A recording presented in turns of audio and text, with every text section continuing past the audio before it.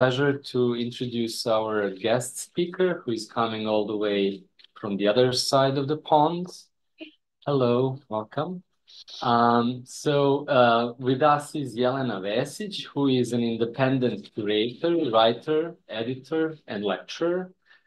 She's very much active in the fields of publishing, research, exhibition practices that intertwine political theory and contemporary art. Vesić is co-editor of the journal Red Thread that is published in Istanbul.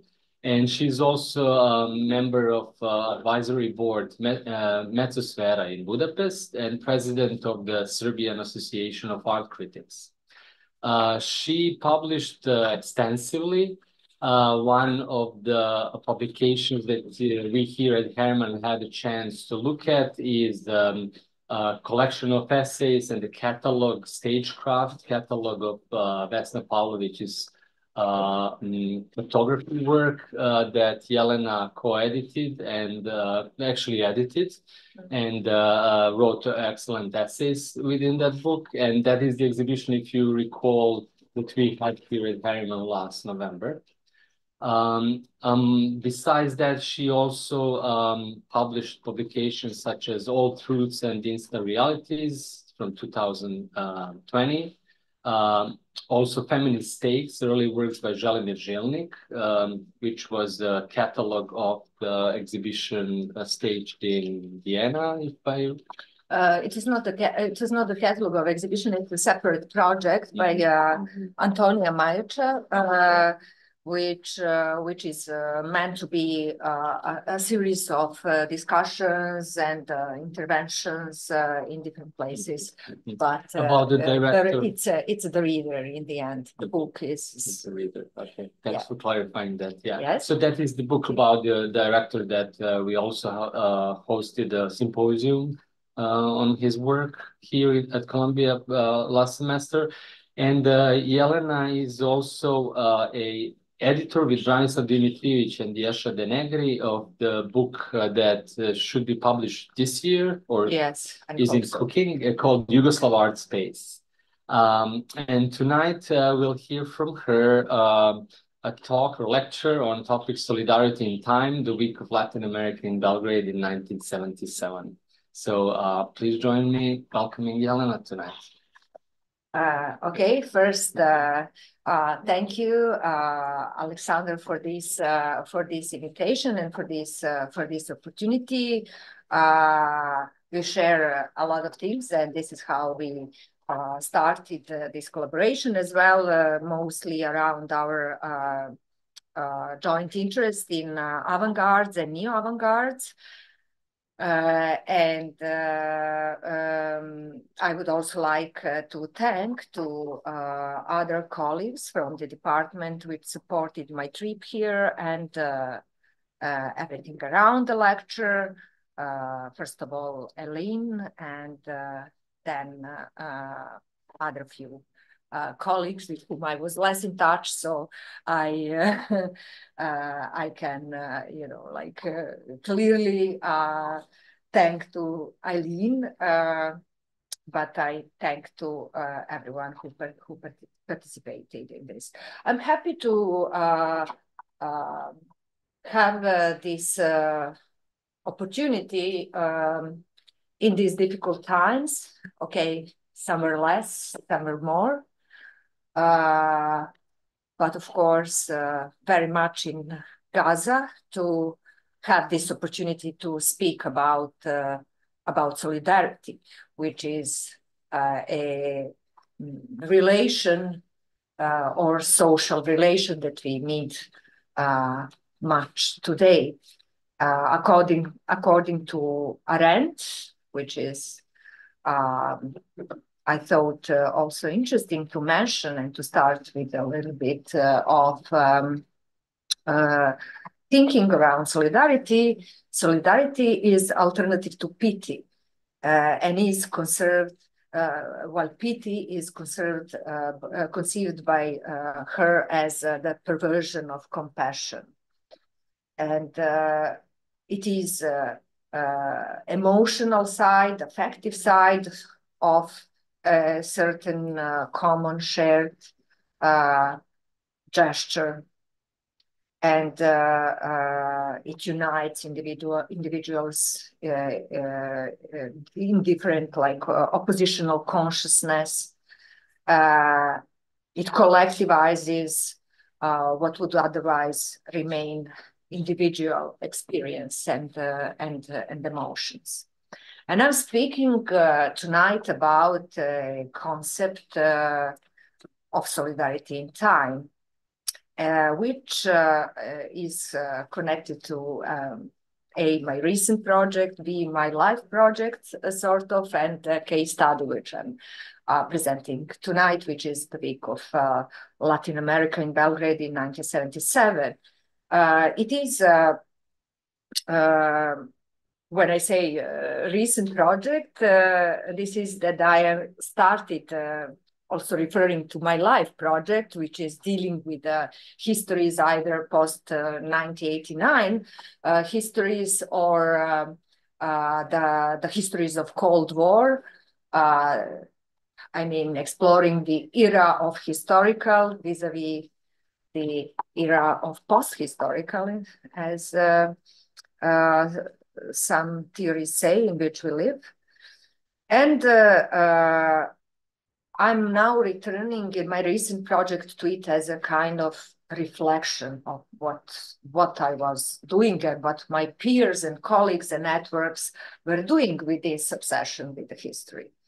So I'm interested in the images of contemporary art, what I say I was calling, or I am calling solidarity in time, engaging with the questions how to think history in the present moment beyond teleological and linear understanding of time and beyond apologetic, nostalgic returns to better past. I would like to think about how contemporary artists, theorists, and exhibition makers, and I'm one of them, explore, remember, and actualize emancipatory histories, the actions of transnational networks of political solidarity, and the programs of cultural exchange. I'm asking the question, is it possible to express solidarity in time beyond commemoration, that is, beyond reconstruction and repetition, but to somehow compose it as a source of imagination and projection? The research starts from the assumption that the images of history in contemporary theory, art, and political practice represent a relevant field of struggle, regardless of the technological, media, and psycho-experiential insistence of the present, what I call the social reproduction of the supernow. The return to historical past, which is the subject of numerous works today, often meets with a double dead end. On the one hand, it is the problem of apologetics of the past, the proliferation of heroic nostalgic images of better yesterday, which and to think that way, we can also refer to some theories or theoretical corpuses of, in example, Svetlana Boym, The Future of Nostalgia, or Boris Groys. While on the other hand, there is this problem of reactionary historical revisionisms and overproduction of post-historical fictions, reconstructive spectacles, taking place hand in hand with the strengthening of the populist right in the world after 1989. Reactionary historical revisionisms and post-truth politics produced contemporary political and scientific disorientation, above all when it comes to anti-fascist and anti-imperial consensus of post-World War II, if it was consensus, and obviously not. And today, therefore, the struggle is not only performed in the name of the present, but also in the name of the past, which was debated in one of these big conferences of former West project in Netherlands, Berlin. and elsewhere even 10 years ago from now. The returns to history. I see it as also generational obsession of Gen X and millennials, like my generation or my generations, our double or split belonging to 20th and 21st century, also double or split belonging to pre and post-internet paradigm, which changed our relation to history, and then in the end there is also this split belonging to socialist and post-socialist era. So we are experiencing obviously this split in epistemological sense, emotional sense, psychological sense, as an experience. So in our lives, we pass through some kind of break. And I wonder whether this has to do with the mass, I would say, production of interest in emancipatory histories in contemporary art and theories. So I'm looking for examples of return to history that are not reviving an ideal past, but are engaging with the present moment. Taking positions in history contemporaneity is set against the dramatic time, the time in which history becomes a play. And I think that this dramatic time can be associated with the right-wing spectacles, hallucinatory spectacles of history, their returns. And this dramatic time actually absorbs and annuls historical time. I'm referring to Sven Luttiken's concept of history in motion, which he juxtaposes to Aby Warburg's cultural poses, of course, his famous Mnemosyne Atlas.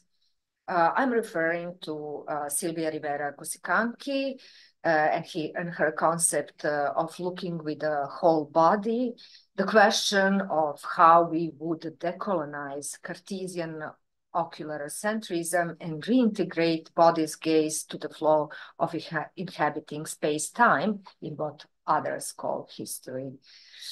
And she says about how indigenous world does not know for post or pre, but its past future is contained in the present. And she calls it motley relations that are transforming the history into full of now time, into spiral time and layered time. And I'm also at the end referring to, these are just like scattered references or the sources of inspiration of this project of reflection of what it was and what my peers were working in practically or in the theory production. So I'm also relying on Franco Berardi's Bifo writing about the end of the idea of future, the way it's produced in the 20th century, for which he says that it is even an ideological invention of the 20th century, somehow underlined by this often repeated sentence: the past was harsh, the present contains many problems, but we put forward the efforts for the sake of better future. And this is a historical promise that has been betrayed. And this trauma, I would call it trauma, constitutes the relation to history of my generation of researchers and our, in a way, scrutinizing history. Solidarity in time. To be contemporary, and the very word contemporary comprises the two, con, with, and tempora, time. Means to live with time, to live in time, to live with one's present, but it also assumes, I would say, certain solidarity in time, sharing particular moment of time with both past and the future. Living in the present moment in which the promise of historical progress and better future waned, and I just referred to before, we are provided with an illusion that we live in the era of absolute chronodemocracy, in which all historical moments seem reachable and easily accessible, ready to be performed, experienced, and consumed. Our memories are simulated and assembled from various paths that are spectacularly presented in reality show like digests on dedicated history channels, and Biased History is my favorite. Everything, including World War, now runs again, and this time in color. This is how they do their advertisement. World War II, but this time in color. The past became a playground for political fantasies, recreated, rewritten, re-envisioned. Speaking about solidarity in time, I'm not speaking about memory or remembrance of the past alone, but about thinking, politics of historicization. The very term politics of historicization in contemporary context assumes a certain struggle in time and with time, but also a struggle for the politic that deserves the future and therefore deserves to be included in the past, to be remembered historically. Solidarity in time cannot be achieved simply through counter-positioning vis-a-vis the reproduction of now, but through historical approach to contemporaneity, in which both past and the future are becoming sides of struggle. And this is why in our history, there have been a lot of terms like excavating invisible, less known histories, speaking about alternative histories, suppressed histories, and so on.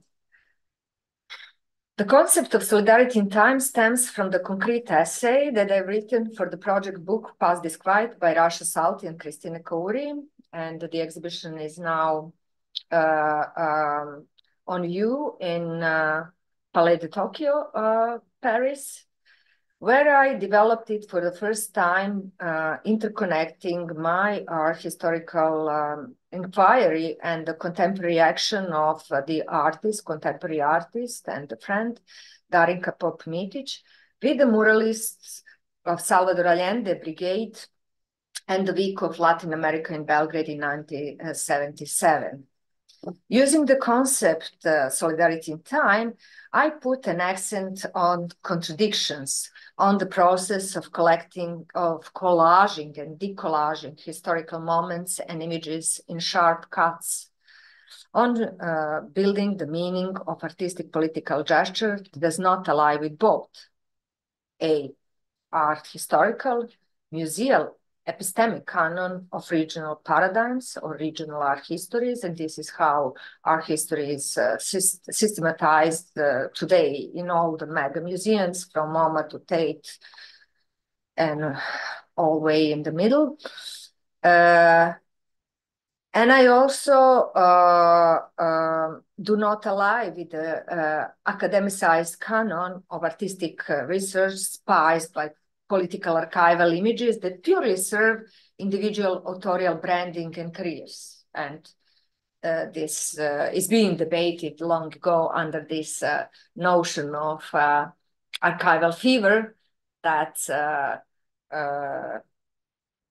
think, getting stronger and stronger. The Week of Latin America in Belgrade in 1977 and the mural solidarity of Yugoslav people with the people of Latin America, painted by muralist brigade Salvador Allende, have the status of pale object in contemporary landscape of the city and the global political atmosphere of neoliberal right-wing hegemony. This lost object of common and shared solidarity that no longer exists the artist Darinka Pokmitić, and myself researched and made public over the past years. Not only the material evidence of this historical event is scarce and spread around scattered archives, but also the solidarity itself has slowly paled and disappeared, both as idea and action, as a project and as an affect. The reconstruction of the story on solidarity of people of Yugoslavia with the people of Latin America and what does it tell us today, I will narrate in the spiral montage of archival and living voices and blank spaces. And I'm using the shape of spiral telling, drawing from the film La Spirale from '76 by Armand Matelar, a Belgian sociologist and filmmaker interested in the ideas of third cinema and at the time based in Santiago, Chile. His film La Spirale uses a spiral montage, he calls it spiral montage, to show the history of US participation in the political events that led to military coup in Chile in '73, in which the first democratically elected socialist president in Latin America, Salvador Allende, was thrown down and the puppet regime of the General Pinochet was installed instead. The film was presented at the Week of Latin America in Belgrade after being refused by the French national television broadcast as didactic and partisan. So in my spiral montage of our archival and living voices and blank spaces, there are certain actors living or contextual, like alternative institutional context of Student Cultural Center, like non-aligned movement as a permitting social component. We will speak about the voice of Milo Petrović, who is editor of the Tribune Program that organized this grand event. Then the members of the Muralist Brigade, Salvador Allende, then the group of avant-garde artistic community working in the gallery of Student Cultural Center, then the post-socialist and national revisionist contexts of Serbia as the source of oblivion, and the performative action by contemporary artist Darinka Pokmitić, who refreshed the colors on the paint mural in 2005. In my spiral analysis, I try to unravel the political threads, to sort of comb through the narrative and to break down the story to its main constituents. And I'm using a kind of multi-perspective method, which we often visualize by a cubist image, an image of cubist painting.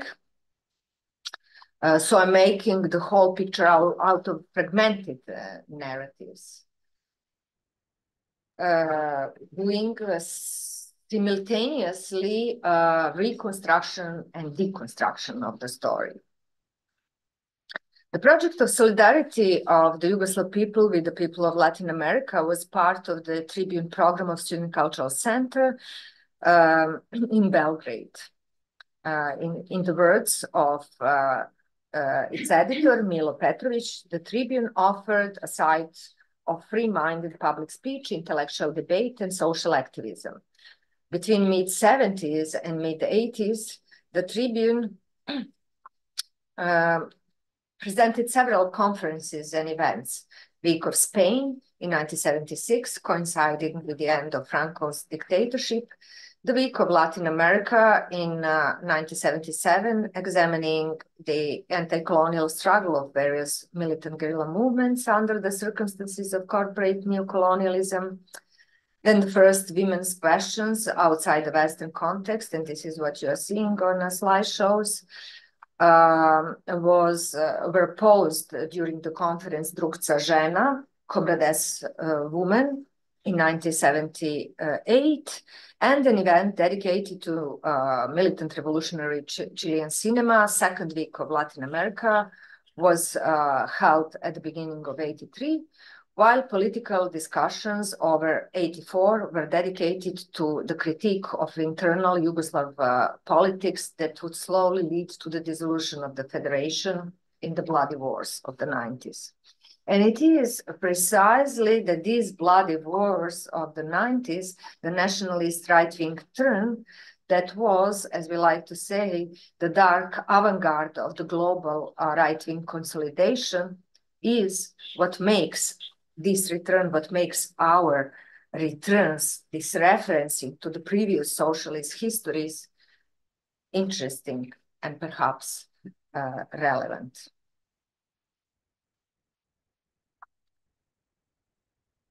Student Cultural Center was operating at the time as an alternative institution that opened up a space to experimental art and exhibition practices, to social activism and critical intellectual developments.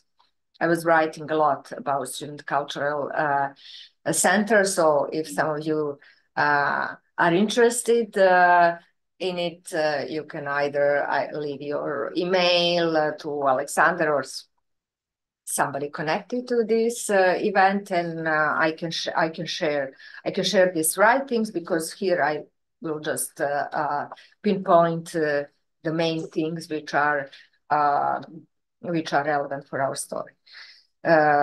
So Student Cultural Center was operating at the time as an alternative institution that opened up a space to experimental art and exhibition practices, to social activism, and to critical intellectual developments. It was self-produced, the thesis which I'm coming to through this research, as an institution in movement, or institution-movement, growing out of the student and workers' protests of 68 and continuing that movement from the inside as the critical wave supported by the intellectual flux of artists, intellectuals, and activists.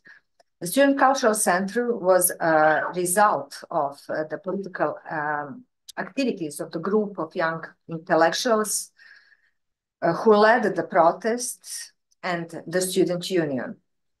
Control over the building of State Security Service, which was undergoing reconstruction, and this is the building, was given over to the student union at the very end of 60s. The student protests in 68 ended with a symbolic and equally assimilative statement of Comrade Tito. The students are right, he said. Many people participated in Student Cultural Center's activities without being part of its formal and institutional structure. And in these images, you see the images of student protest, and the images of exhibition opening, like this one, are very similar. So many people participated in the activities without being part of its formal structure, but worked instead in the same space, often influencing the regular program. Student Cultural Center was the place where people actually lived. Young artists and intellectuals spent time in proximity with a self-conducted teaching, learning environment, and the term alternative university that many of the former editors of the Student Cultural Center frequently use speaks precisely about that. Petrović reflects upon the activities of Tribune Program. We wanted to be in touch with the problems of the world, the problems of our times, to discuss the developments in intellectual thought, in artistic practice, and socially engaged work. And then he says, we want to live with our times, so we want to be contemporary, if it translated to the language of solidarity in time. And you see the difference between what's an ideology of white cube and kind of behavior in the white cube, so galleries, museums, and behavior in this space.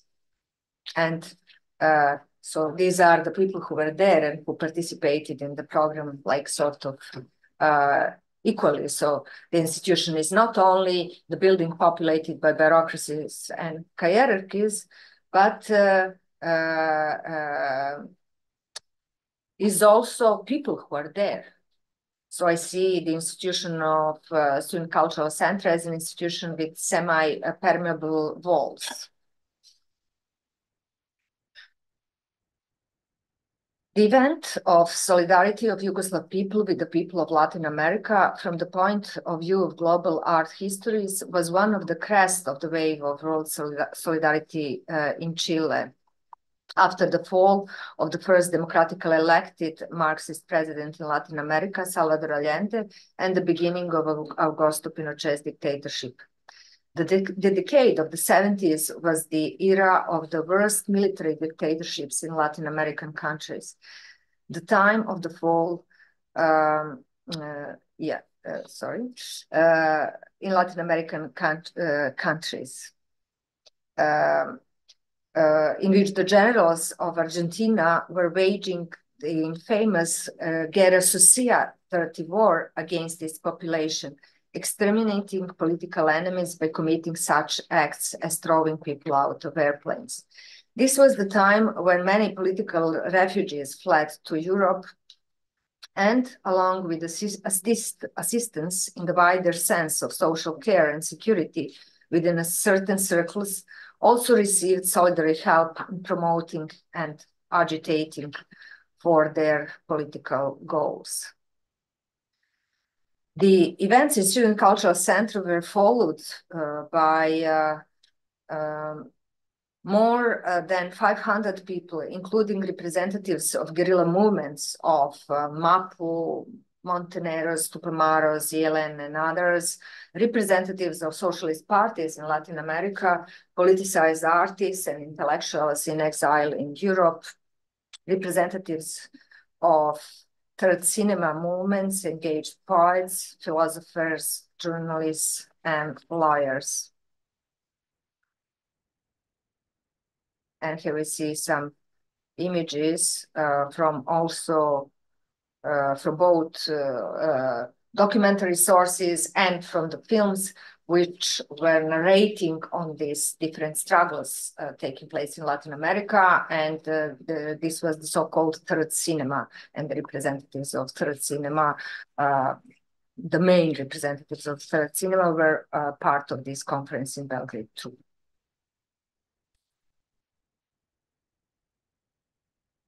Since his early youth, now next node on spiral, the Milo Petrović, who led the Tribune, and who, since his early youth, was interested in anti-colonial revolutions. As a young high school student in a small Bosnian city of Bijeljina, which I think I also have somewhere here, yes, from that epoch. Yeah, so this is the city. He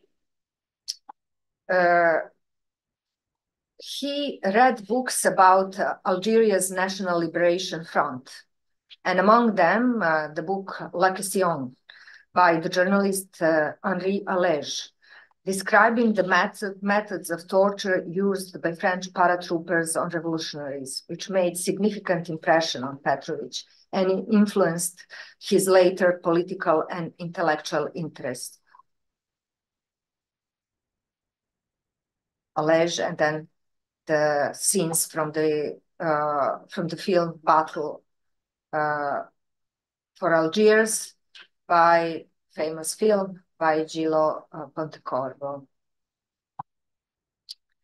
Petrović School organized after the shameful killing of the Congolese independence leader Patrice Lumumba, again the first democratically elected prime minister of now Democratic Republic of Congo.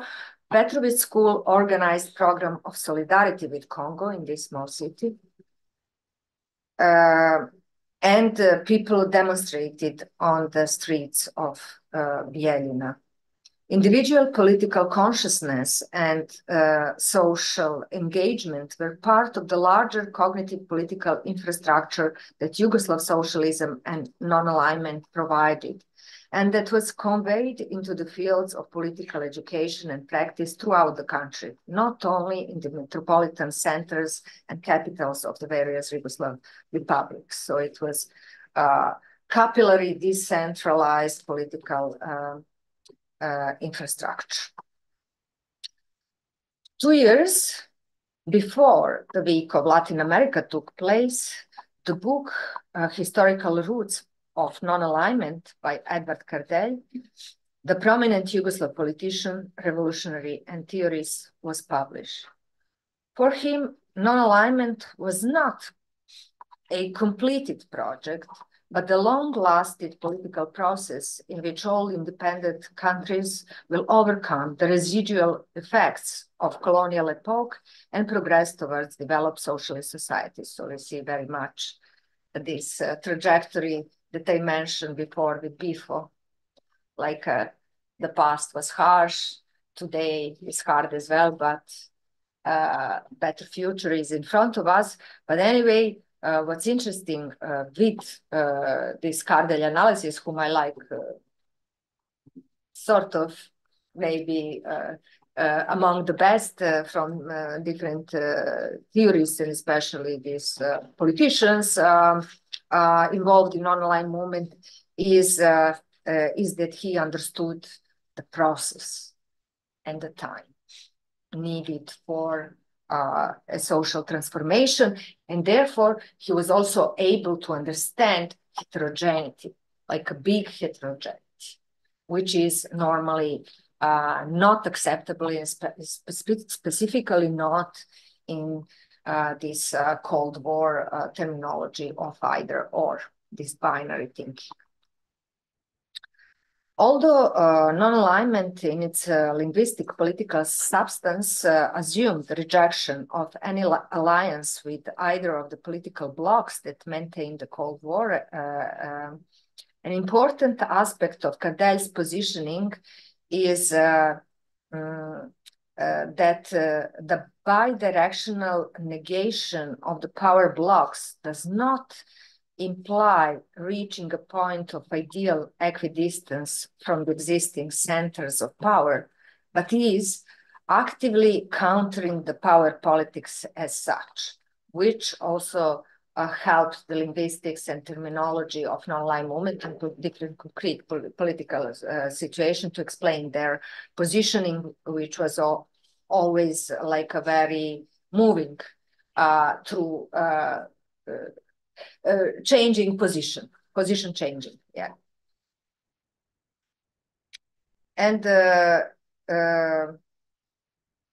short break to look through the images which are connected to the conference of non-aligned movement in Belgrade, at the conference in 61.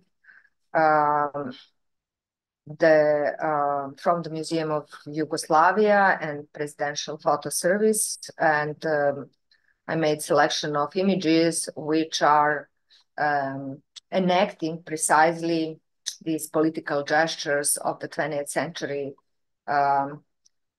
solidarity, and these images of solidarity are, of course, propagandistic images of solidarity.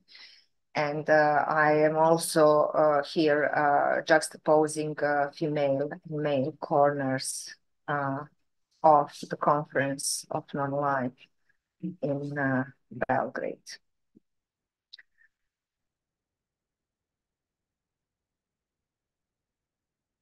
Although to now return to the next moment, because the images that I was presenting were from the 60s mostly, and the struggles in the Latin America's countries were taking place mostly in the 70s.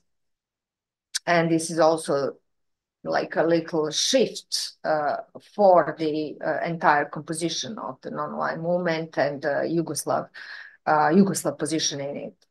So although Tito was one of the first international politicians to support Allende's government, Yugoslav non-alignment was shifting towards pragmatic solutions.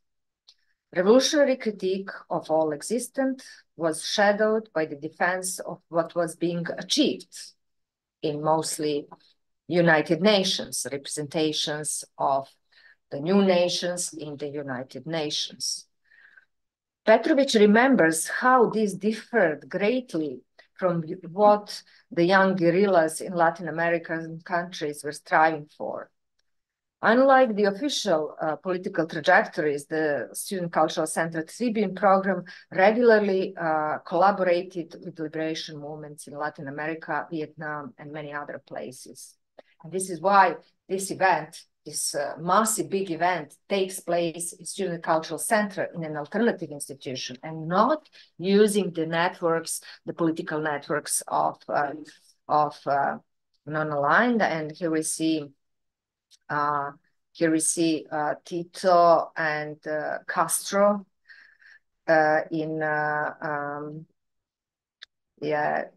conversation, but actually there was a big misunderstanding, specifically within the non-aligned movement between two of them at the moment. Many participants of the event of Latin America claimed that this event in Belgrade was of ultimate significance for all of them. And just to give you a picture of who was there, I will quickly go through some names. Yeah, it's like 3 pages, but I'll just pick up some. They had big round tables with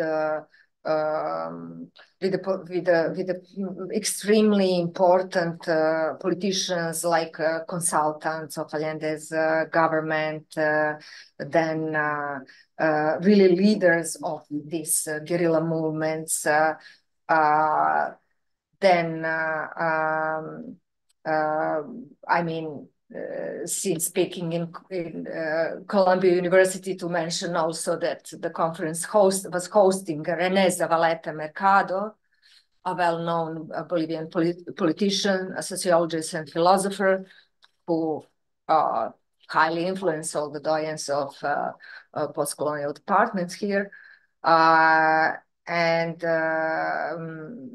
the filmmaker Fernando Solanas, Argentine film director, and person close to Montenero's guerrilla group, and one of the founders of the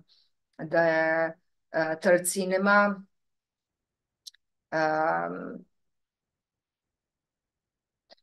Then the brother of Che Guevara, who was also one of the leaders of the resistance movement in Bolivia.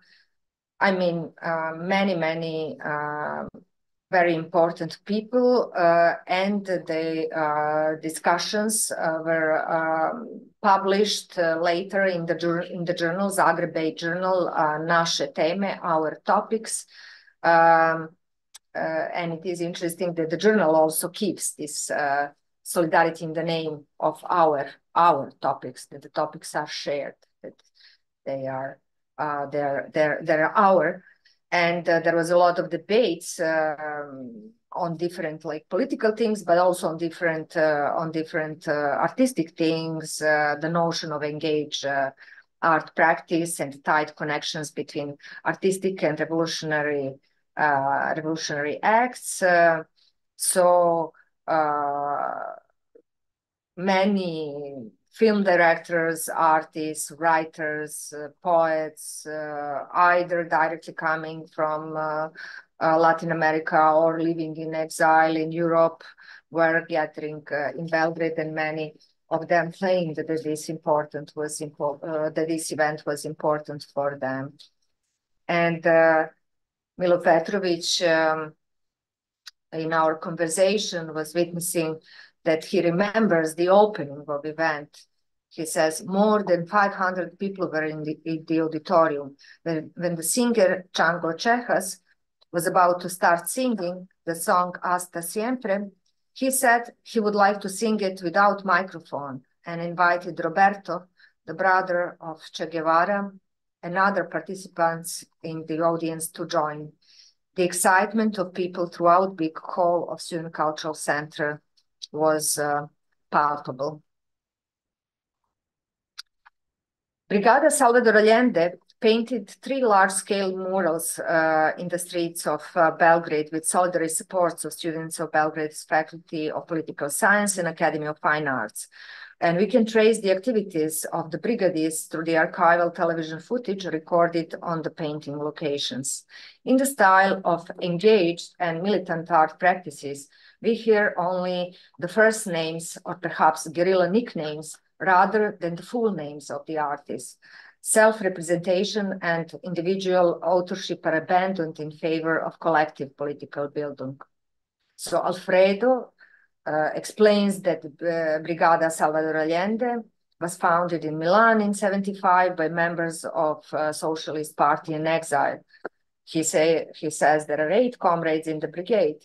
We come from different professions. This comrade here is a student, the other a socialist worker, and I'm teaching Spanish at the Pavia University in Italy. While this friend of mine, he's teaching guitar. Gabriela speaks about the material and political support for Chilean resistance that the brigade provides. She says, we are mostly financed by political organizations that invite us. The whole sum goes to the party and resistance forces. We do not take anything. Woman X, who wanted to remain nameless, describes the image. The mural consists of 4 elements. The first one is people's rule and is depicted through the joyful memories and happiness through flowers and factories. The second one is repression, torture, prisons, and death. It is done by military junta and agents of American imperialism. Then we have a feast as a representation of solidarity. It holds a Yugoslav flag. And then we have the struggle that is depicted by a man with a rifle. Then our flag and a fist holding and waving red flag. Only after this struggle can the future exist, the socialist, glorious future, projecting beyond our revolution in Latin America towards global unity of people.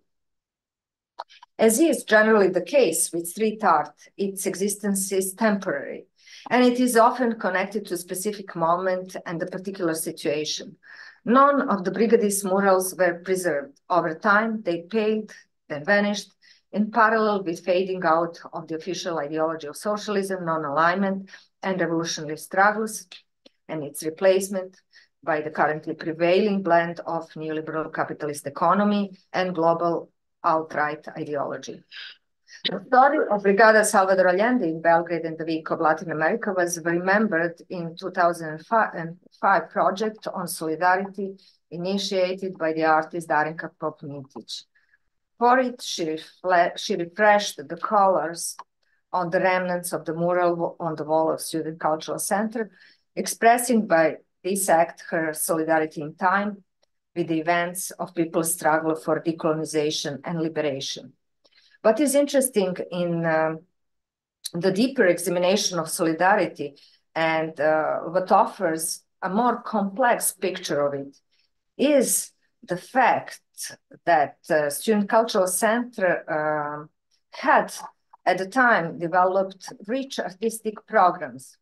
Communities who worked together to develop the language of new art exhibited in the gallery, and none of the usual Student Cultural Center artists joined the execution of murals. So Darinka and I made this picture, like they are in solidarity with there was this concept, the concept of performative artist, the artist who expresses his or her own attitude, acts with body, and so on. And the concept was the artist in the first person. So they are obviously in solidarity with that concept.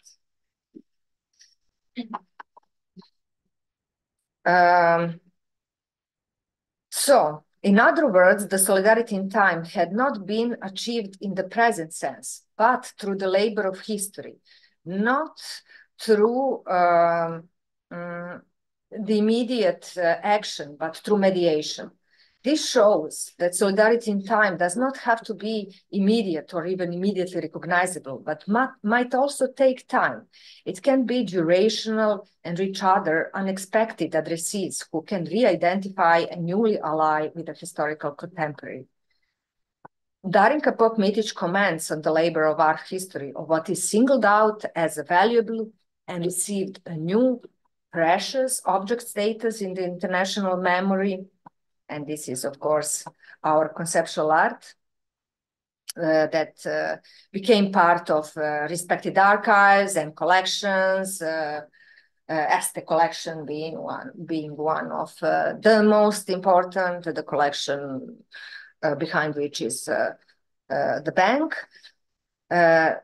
So this and what is left to historical political oblivion to become the lost object, eventually restored by contemporary artists or curious art historian, me. So the inside, Darinka says, the inside of this institution, the Student Cultural Center, is a conceptual art scene, while its outside is the third world, mural made in collaboration between an artistic brigade and the students of the Academy of Fine Art, an obvious propaganda artwork.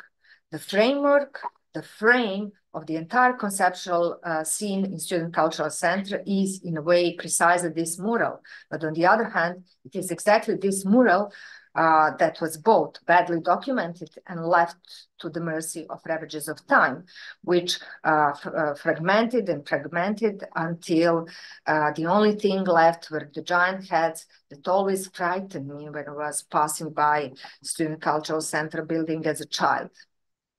And then she finishes, Chesterton has the following aphorism: art consists of limitation. The most beautiful part of every picture is the frame. The moral solidarity is the frame for our conceptual art scene.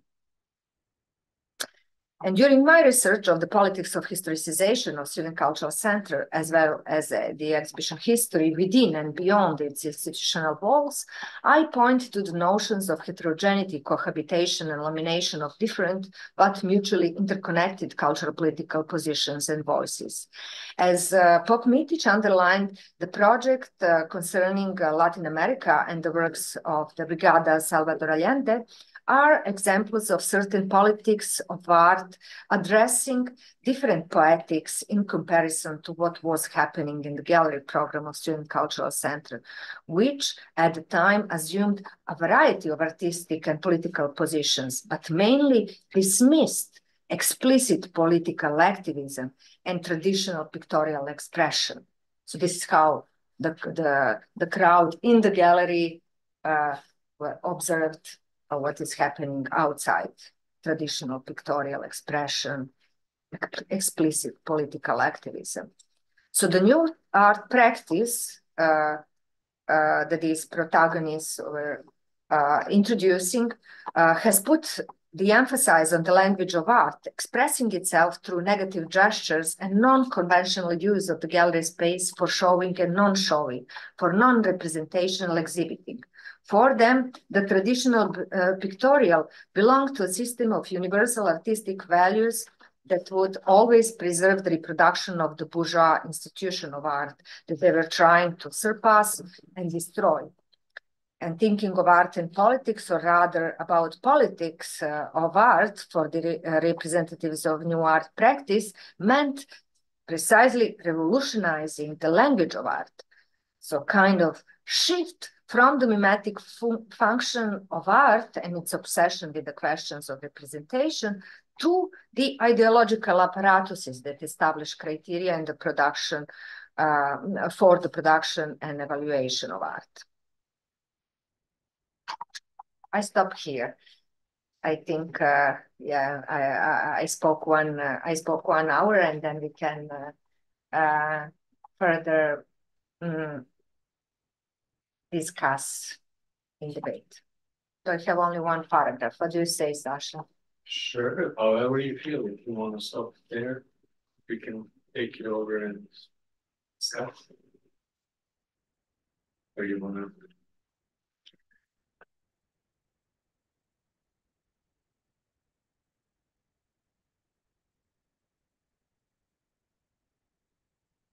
Okay, let's stop there. Thank you.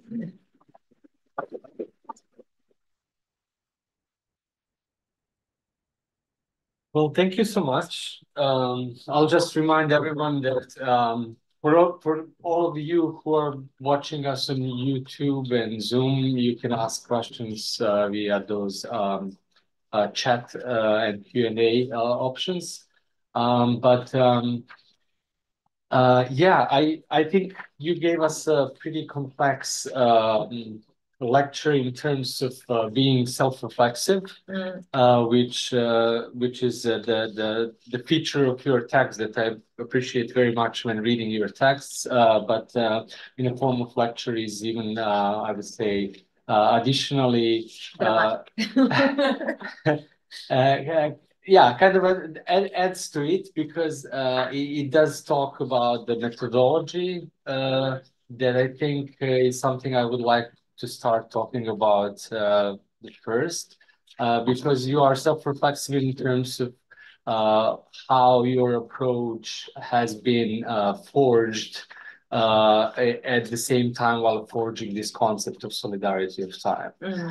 So they kind of inform each other, having this like a spiraled presentation of the phenomenon, but at the same time trying to unpack the context, historical context within which this action came into being, and the whole kind of history that precedes it, and of course history that we are now in, that from point of view from which we are looking at this phenomena.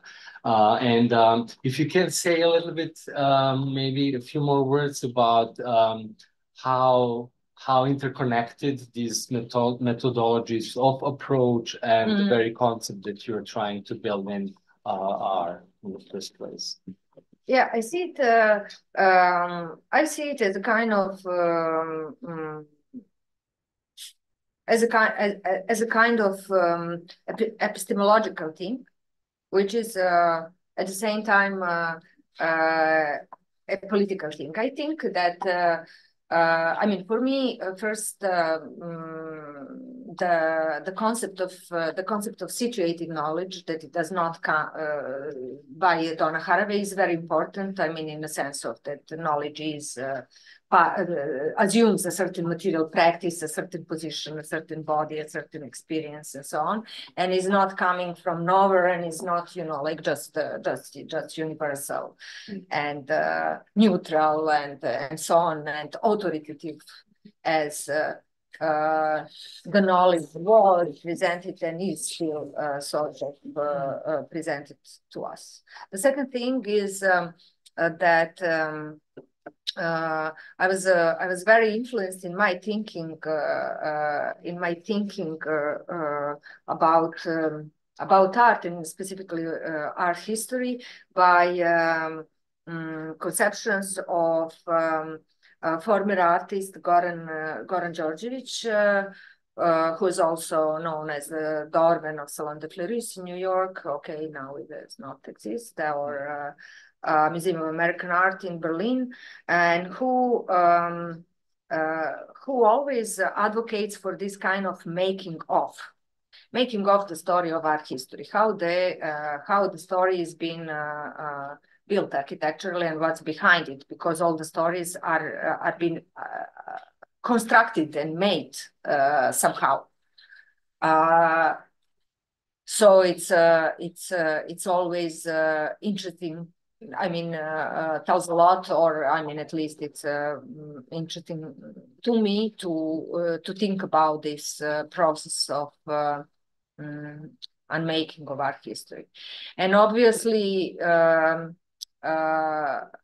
what I discussed at the beginning, the generation Gen X and millennials who are obviously obsessed with the histories. It is that these generations were put in a situation. I mean, it was not, you know, like some kind of like a very speculative unlearning, but it was we were put in a situation of like really to existentially, bodily, life-wise, in any sense. Unlearn and learn new things. So we are unlearning while remembering how was it before. I mean, in all three directions that I mentioned, like the logic of 20th century, the logic of 21st century, pre-internet, post-internet, socialist, post-socialist. These are big things. These are like bodily things, living things, and step by step epistemological things, art historical things, and so on. So I am,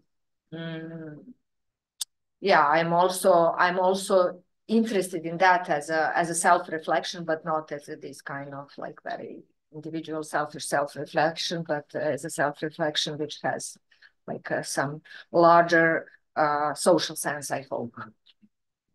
Well, it seems to me that that type of approach has its own political agenda, right? That is very much practicing what is preaching, right? It is solidarity. Then there is a certain also epistemological move towards specific politics of artists at the time, where the other artists that you are commenting, for example, here, conceptual artists, gain a different picture, right? When they are juxtaposed with what's happening outside of the institution that we know as alternative, like such as was cultural center.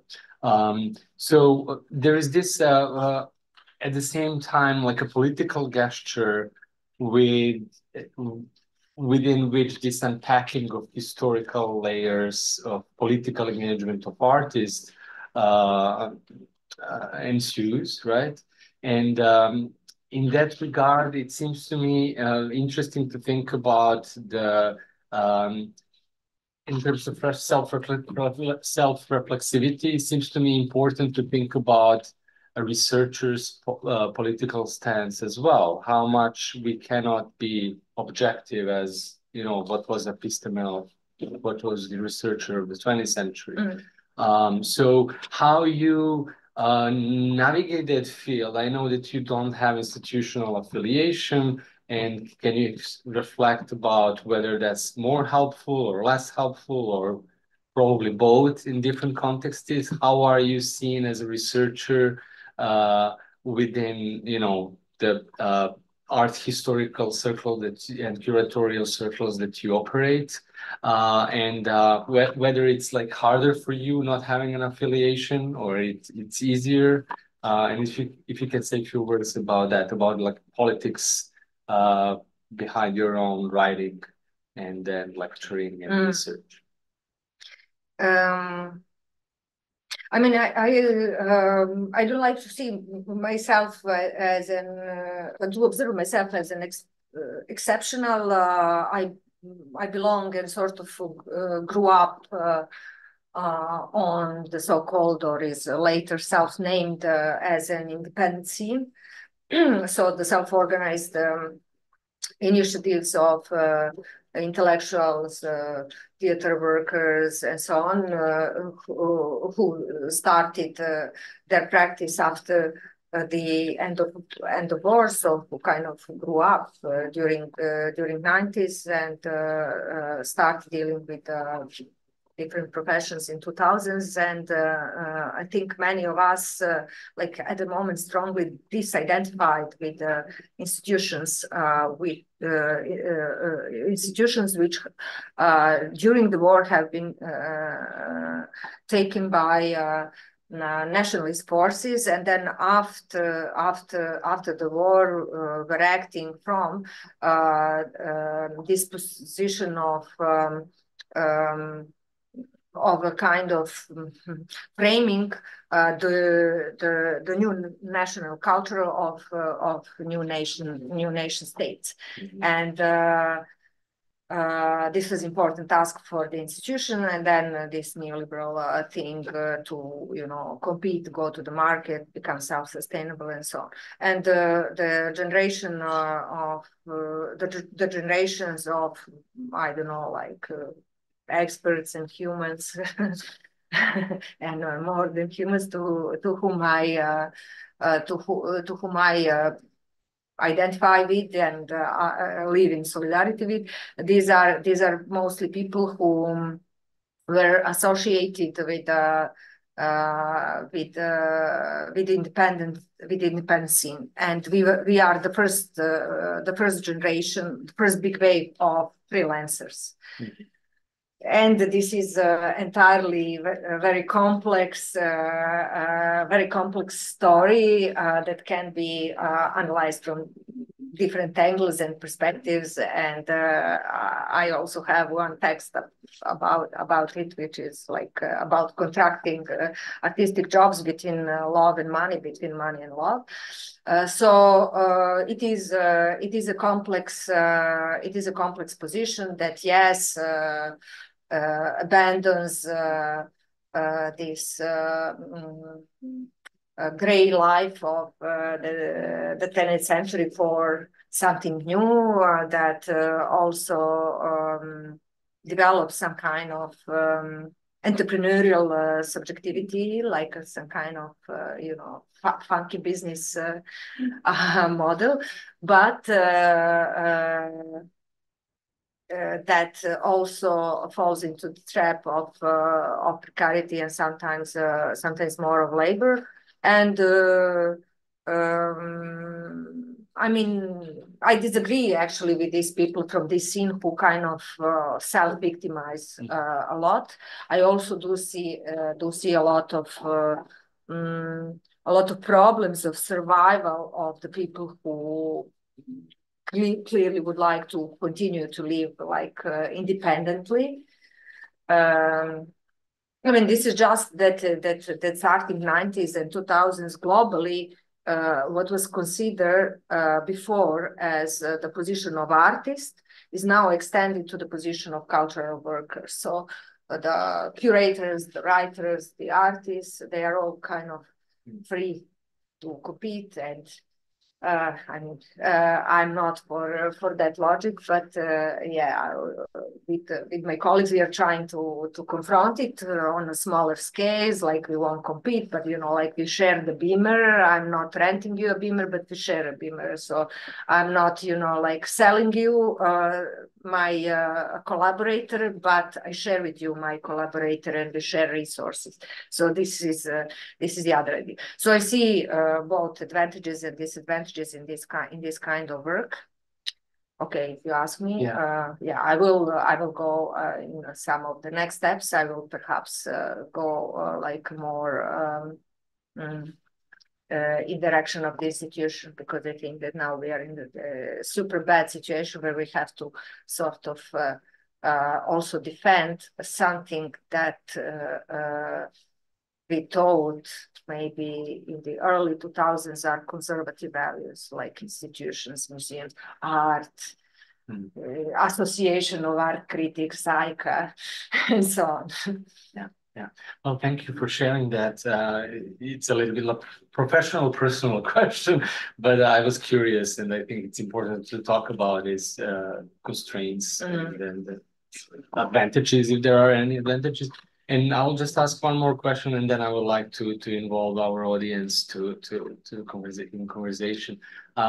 Did you in your research came up with any economic history of how this event came to being in '79? Meaning, you were mentioning some of the people from third wave cinema being physically present during the week of Latin America. Everyone was physically present. Yeah. No Zoom in 70. So I'm curious about how, like, what was maybe like the history of possibility of them coming. They obviously showed up in Belgrade, right? How did that work in terms of such an independent institution, such it was a student cultural center? I see like also the Student Cultural Center as the beginning, like also regarding the economies of organizing artistic events as the kind of prehistory, if not the history, the beginning of history of contemporary forms of working, so fundraising. In Student Cultural Center, they worked a lot with the embassies, and embassies were giving a lot to, so like embassies, the different international organizations, because somehow international solidarity was guarded still and financed by some organizations. A lot of interesting and important exhibitions or events in the world took place through United Nations, being financed by United Nations or UNESCO and so on. So I don't know very particular details about the economy, and this is interesting thing which I should continue exploring. If my witnesses remember, this is also quite often a problem, because they say, you know, like this is you know, like this is totally invisible. It is an important event, but you know, like before Darinka put some labor and I put some labor, you know, like 3 tiny papers in the Archive of Student Cultural Center plus 2 photographs. This is all. That's all the material. That's all the material about events. And I know that they in Student Cultural Center fundraised a lot. Okay. Well, thank you. And yeah, I would like to involve everyone. If you have any question, comment, please join us. Yeah, Bo. I guess with the context of, you know, you said brought up historians and art historians going into the archive, how would you propose, when we look at these examples of solidarity, especially, you know, the week of Latin America in socialist Yugoslavia, how do you think we should look at these without, you know, just reverting on a nostalgic view and actually using those to continue solidarity into the future? I think the way I was, I mean, it's not a proposition for everyone, but I found my own way to look at these events outside of the, you know, like nostalgic picture. I think nostalgic pictures. I mean, it's not, you know, like it's not great to, you know, like put bullet points and say, you know, like what are the characteristics of nostalgic pictures, but still I think that if you feel in the event some kind of wholeness without in representation of the archival events and so on. So if you see in the representation of it a certain wholeness without contradictions, if it is just about some kind of glorious past to which sort of pulls you to ally with it, but in a way to encapsulate yourself to it, to kind of escape there from nasty today, then it is nostalgic. But if you use the walks to the histories and archives and crossing data for other things, such as I use to show contradictions, to show these crosses of different references that were coexistent and which are opening many perspectives on many things, then maybe you learn something from it, and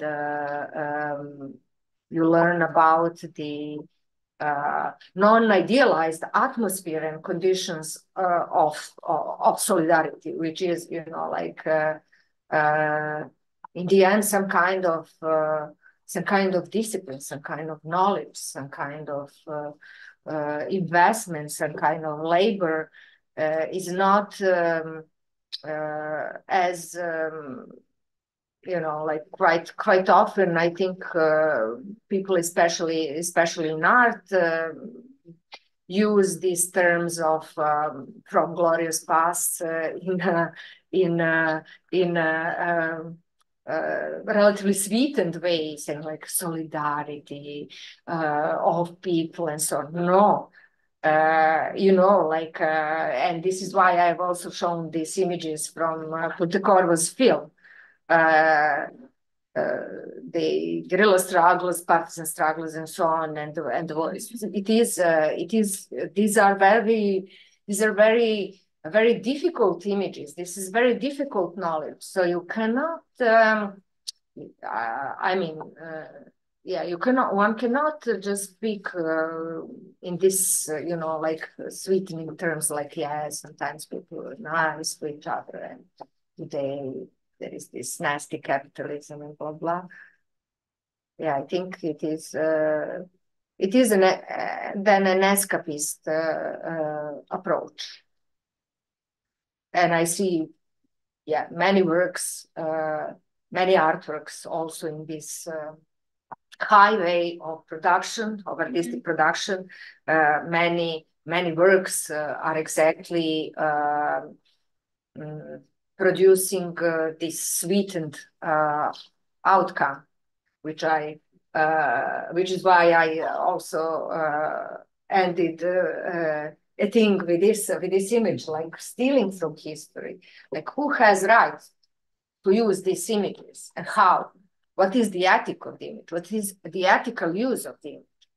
Not all of the, you know, like if you just grab from like interesting or like big political historical events and representations, and especially if these were successful historically and politically, and you take these images, appropriate them for your own art piece, film, or theory, brand yourself with that kind of politics, you know, and sell the artwork and win the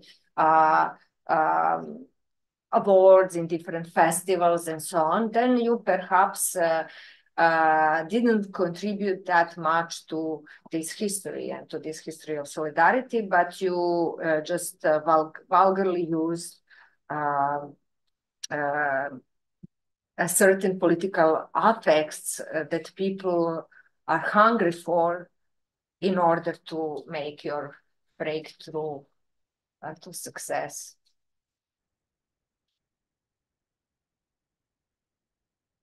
Anyone else? Yeah, Anna.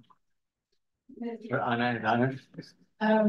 Thank you for this lecture so much. But I thought it was so interesting when you showed the group with the conceptual artists, like non-solidarity, and that's some kind of a lost solidarity, like with the temporal kind of a leap. But and I was thinking, what, and maybe you said that there was like the official politics of Yugoslavia at the time in relation to Latin America, I think it was supporting Allende, no? So was it maybe also this attitude of which that generation had a little bit of being like a little bit dismissive? Not in, maybe dismissive is not the right word, a little bit delusional, or like having already the main politics taking care of something so they can do their own art, because the politics in a way are right, but then there is also distance, because I feel that what is interesting in this story, that was happening in a, what you said, in Student Cultural Center, which was a public institution. So in a way, it was also the official politics at the time to be in solidarity with these people. So because of the non-alignment of the third way and so on. So almost you have the young people at the time not being almost so interested in that. That there was something, and maybe I'm making off, as you said, but like I was not even aware. I was aware of the project, but I was not aware so much of their attitude towards that. And then like having a generation who is trying to understand what happened and like aligning with this politics. So that was, I mean, a question, and the question was also about that and about, did you know about other like cultural workers who were at the moment in solidarity, like who was there supporting the artists during mural, like writers, musicians, people working there? I mean, this first of all, this mural stayed visible for a long time. So obviously, it is being supported by politics, citizens, artists, the employees in Student Cultural Center. I was commenting different political attitudes between the generation of the protagonists of new art practices in Student Cultural Center, that is neo-avant-garde artists, and the muralists. So for them, for neo-avant-garde artists, this was just a politicized painting, which they, this generation of artists, I think, connected with the language of hegemonous art in Yugoslav context of the earlier generation, so of the generation of the partisans, so generation of the partisans, so generation, yes, their parents, so the generation which came, which was to, you know, like articulate, okay, in Yugoslav context this anti-fascism and Yugoslav autonomy, autonomous self-liberation, and so on. And the art, which I think is very much alike with I don't know, like the art of the 60s in Algeria upon liberation, and other countries of on African continent after the liberation, or, you know, like this kind of art which combines modernism, but claims modernism and local specificity, but is representational. And this generation of neo-avant-garde or new art practices, they were trying to intervene into the very language of art, into the language and apparatus of production. So, you know, like what they wanted to, first of all, change is this fact that, you know, like there are some images which show something, which portrays something, which represents something, and then you with your body as a viewer, as observer, you are standing in front of this image and contemplate the image. So what is called the stage. So they wanted to cancel this stage between between the producer and the observer of the artwork. And they produced this intervention through the change of the language of art. So for them, this is conservative. But then on the other hand, if we observe these two images next to each other, we can say, you know, like this is the image of this image belongs to the concept of the third world, and this image belongs to the concept of Western art. Mm-hmm.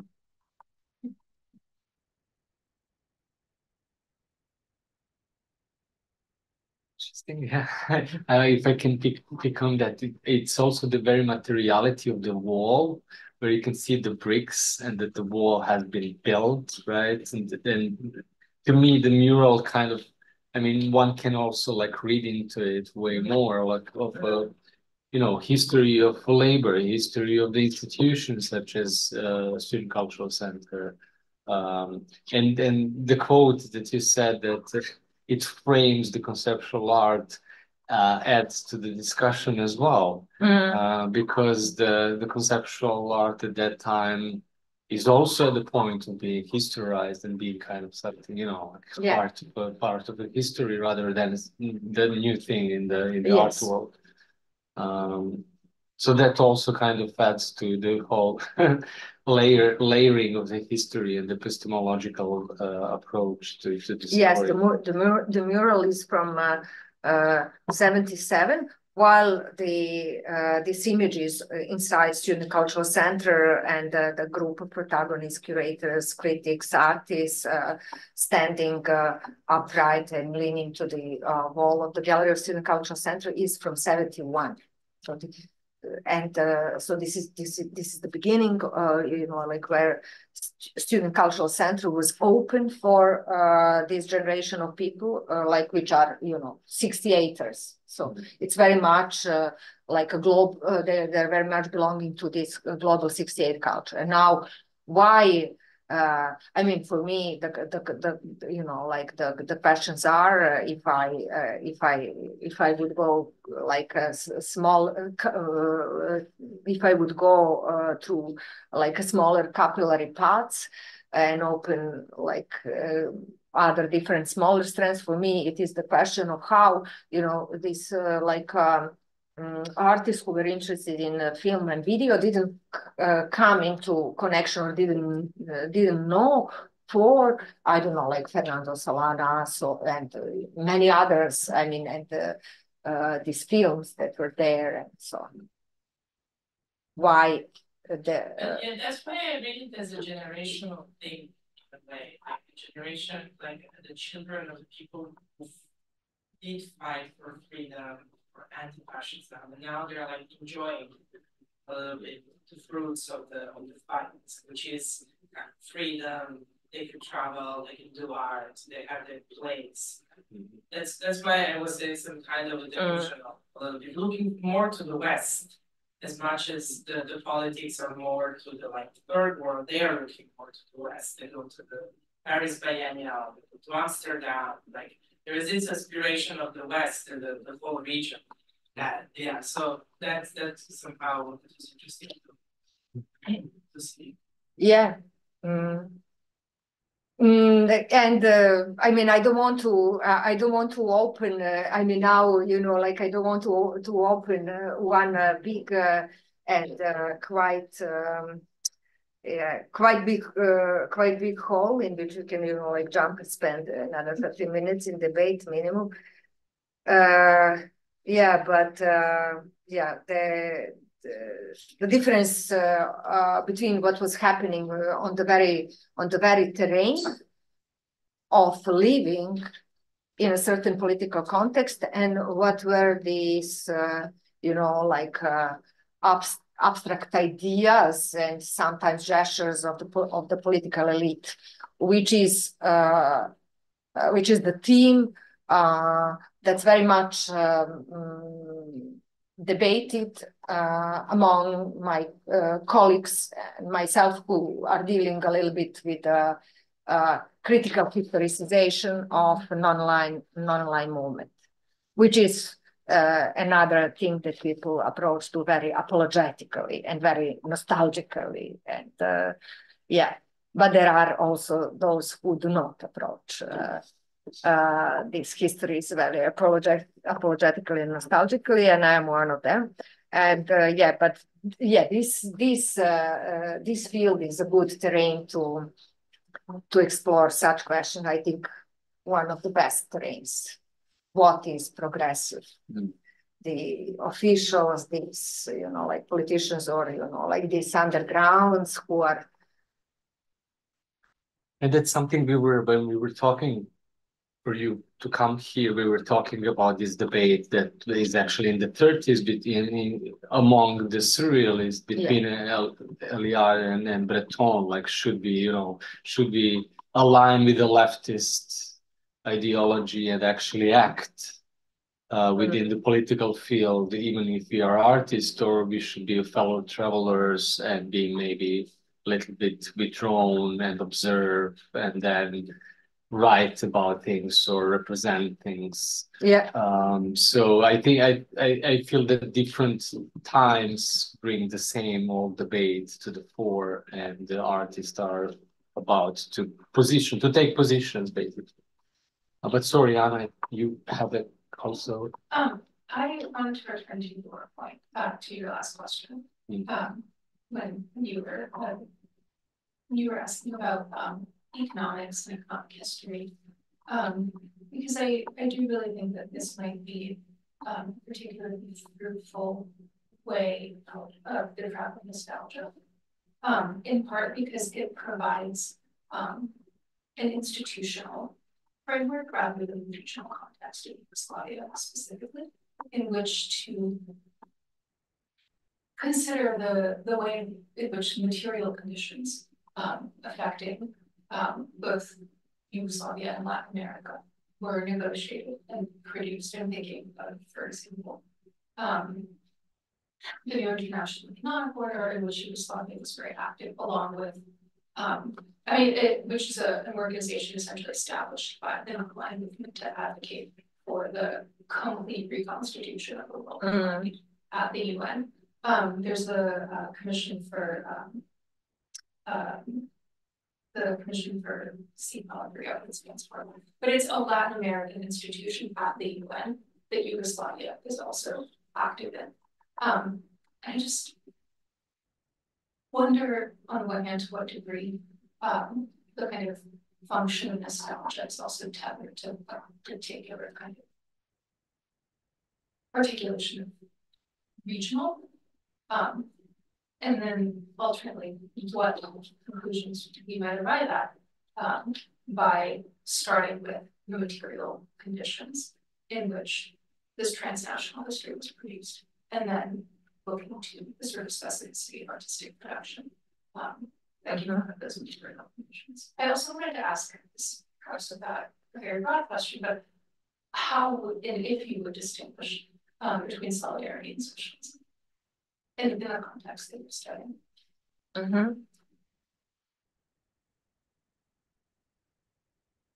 Yeah.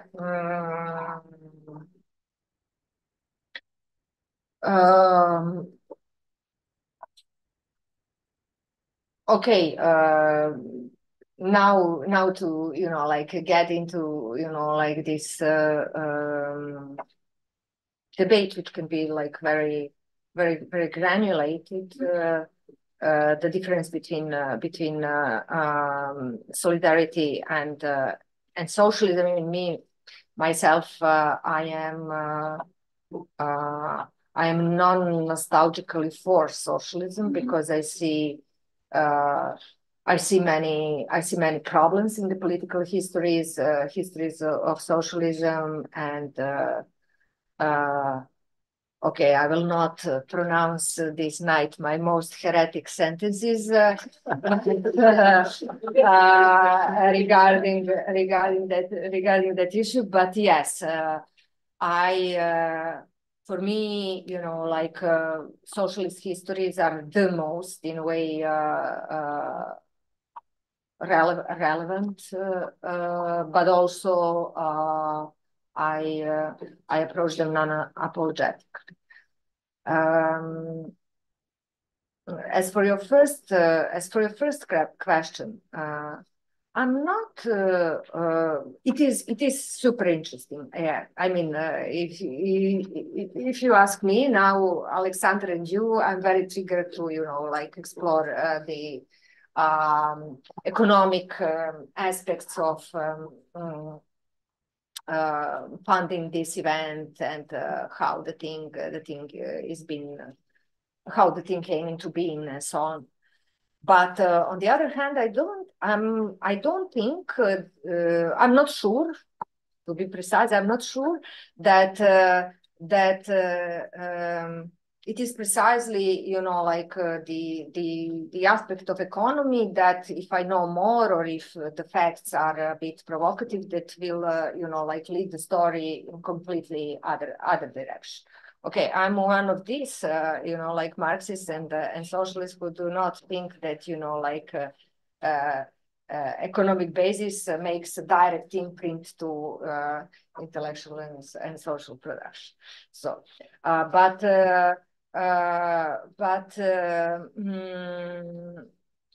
I think that actually there were many events. I mean, the world, Europe, first of all, was much more left at the moment, and so in this socialist using different socialist trajectories. So who knows? You know, like I think that perhaps the organization of this was very hybrid and full of individual cases and very inventive ways of finding support. Okay, I said that embassies, like just wanting to emphasize the modus operandi of Student Cultural Center when it comes to international events.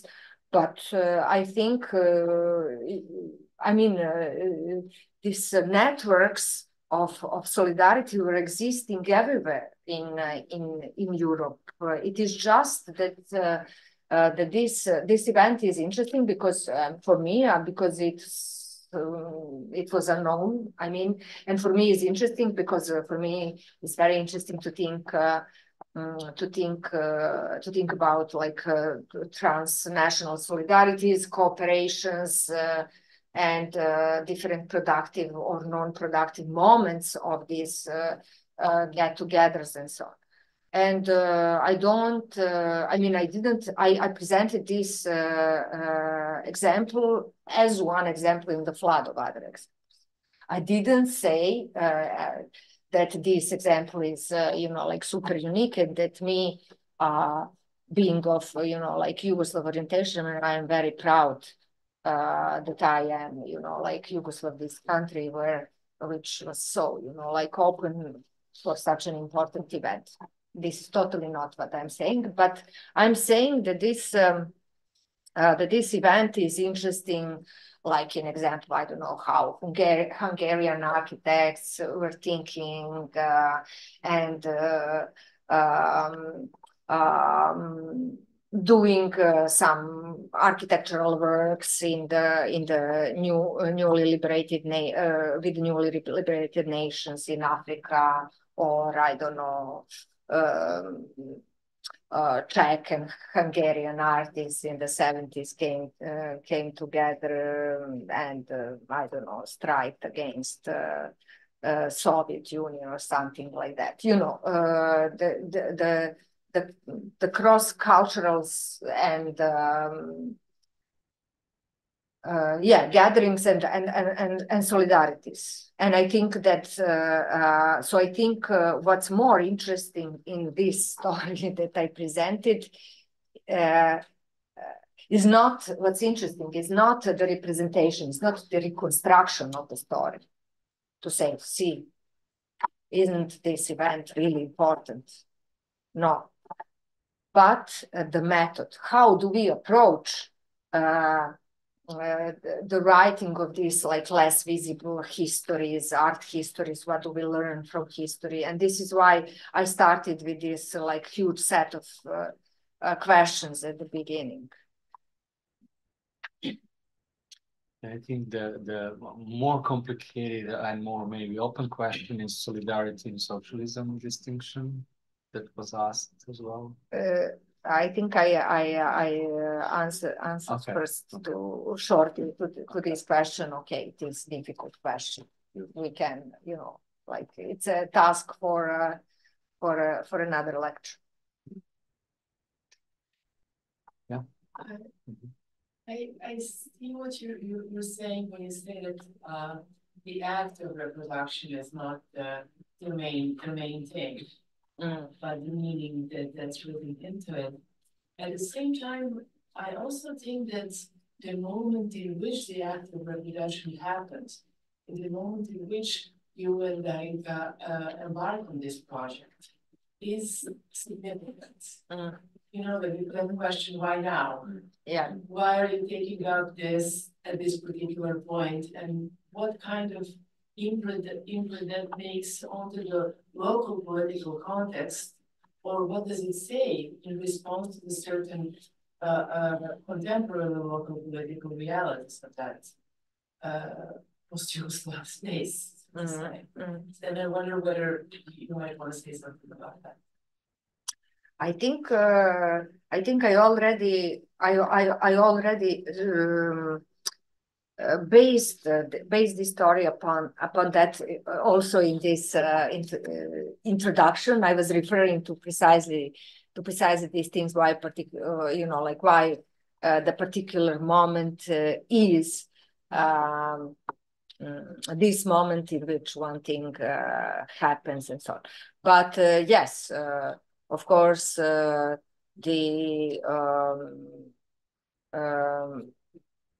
mean, I was speaking about the wars of the 90s, in which all these like socialist solidarities were broken. I mean, also like it was a difficult moment also for the members of non-aligned movement who didn't know, you know, like what to do with the representative of Yugoslavia. So, I mean, and who will succeed this chair? So the chair remained empty, and this is interesting. This is one of the interesting things. And with two colleagues of mine, we also wrote about that. And then, of course, I mean, this war was the war for property, for reorganization of property, mostly, but also it was sitting on the ideology of nationalism, nation state, and then national culture. So all the things that do not fit, they are left to oblivion, and they are left to get paled, and they belong to suppressed histories, and they end up this way. So and this is how this is also how this happens to art, to values, to the way that the city looks like, what's important, what is ruined. Yeah, so I think that this context of the right-wing turn in post-Yugoslav space, and later more broadly, that this was precisely the context in which these less visible things became interesting to see them, and to point to that, and that this is precisely this dynamic. They are maybe not so this event is maybe not so interesting per se. Okay, it is interesting, but vis-a-vis in constellation with. And this is why I was presenting this method, which was very much about these constellations, how do we observe what we juxtapose, which contradictions we open. Yeah, but back to this point, I think that the present moment from which you are writing and you becoming interested in this topic has something in common with, a moment when Pinochet takes over in Chile. Yeah. I mean, politically, right? So there are those parallels that are triggered, that are, historically, and that is definitely, one of the reflexive nostalgia by Born sort of thing, that because of the ill moment in the present, we are prone to look at the past for the solutions or the histories of struggle that could help us in contemporary moment.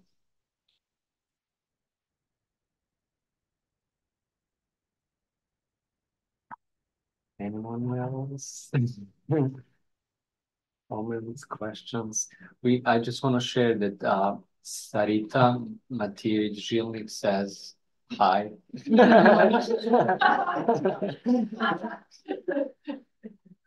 Sarita. Yes, if I could. One last comment. And this again against the idea of reflexive nostalgia, but I really enjoyed how you introduced your own positionality within this project, because I feel, especially with the way you talked about the precariousness of the researcher as a non-institutional actor, in a way it connects you right with the artists and the people who are reproducing this image as, again, like precarious people. So so there's a link not just the event, but the state of like human,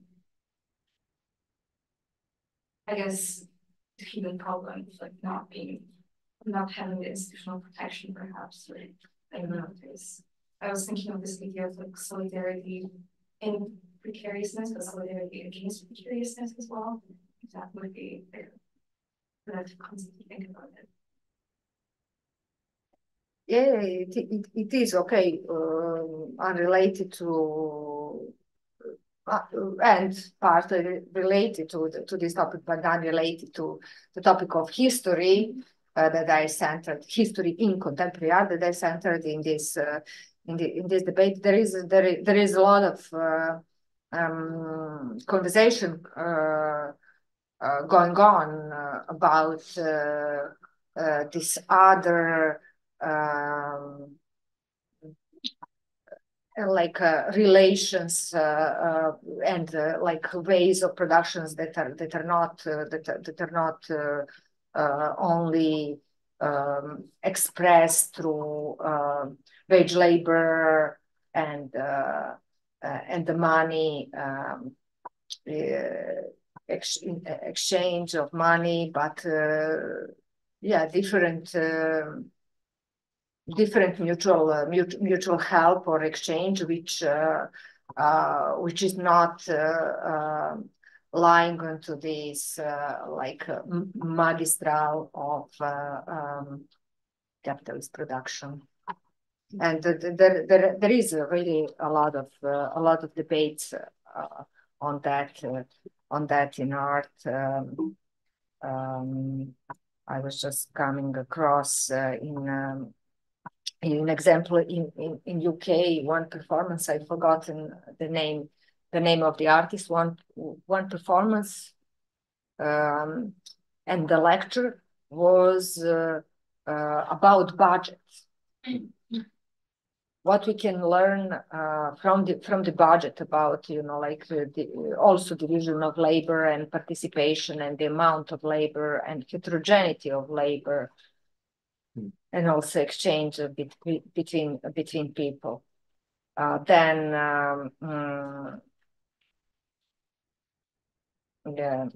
this project, Icebergian economies and contemporary art, which are relying to writings of these economists, geographers, Gibson Graham, yeah, I mean, just to from the like first page of to put first page of desktop.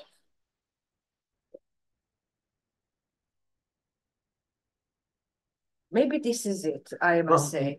I'm noticing I am getting getting a bit tired. Otherwise, I'm really for discussion, but it seems I need a little bit of. Well, thank you again, Jelena.